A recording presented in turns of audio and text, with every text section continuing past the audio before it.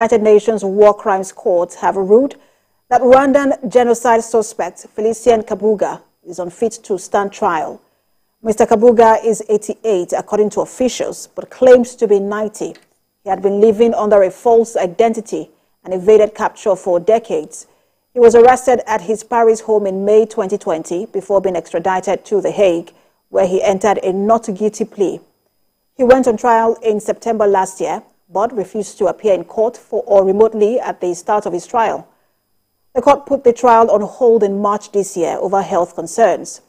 The former businessman is one of the last suspects sought by the tribunal prosecuting crimes committed in the 1994 genocide, when members of the country's Hutu majority killed more than 800,000 minority Tutsis and Hutu moderates in 100 days. He's accused of financing Hutu militias as well as encouraging hate speech to be broadcast on his radio station.